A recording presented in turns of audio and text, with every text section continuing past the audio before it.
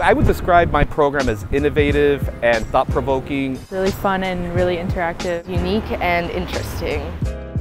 I would definitely describe the program as challenging, definitely. Because like for instance, our project this time was to paint buildings, and I've actually never done that before. I love art because it helps me express how I feel through a different form other than words. Since verbal communication is actually something I struggle with a bunch, art allows me to have whatever I'm feeling in a physical form. One of my favorite things about the program is actually the independent time that we get. Jeff encourages us to make our own way to complete whatever task it is he gives us. What I love about being an artist is that it helps me express how I'm feeling and really helps me work on my attention span. Because I get to build my skills on architectural drawings.